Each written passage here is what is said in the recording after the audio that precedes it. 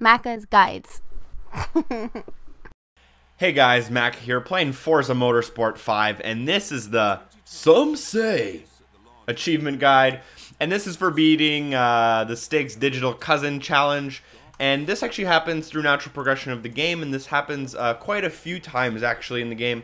But basically, if you play enough, you will get a challenge called the Stig's Digital Cousin Challenge. For me, it happened in the Specialized League under the Track Toys section in Race 6. So if you want to do that, that's Specialized Track Toys Race 6. You can find this, although it's littered around. There's quite a few of them scattered around all the different types of leagues. And basically you'll have a little intro of what the Stig is and what the challenge means, and then you have to play the challenge. Now I'm playing on plus 20% difficulty, which is what I find to personally suit my needs. And the event here you see me doing is actually really easy. You can tune it down all the way to like minus 20, which I think is the easiest. And it'll be super easy on you. All you have to do is finish the race ahead of the Stig, as you see me about to do.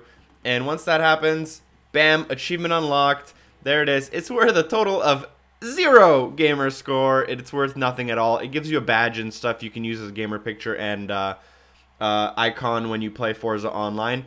But that's about it. Anyways, guys, thanks for watching. As always, make sure to comment, like, and subscribe. And hopefully I see you guys next time. Peace.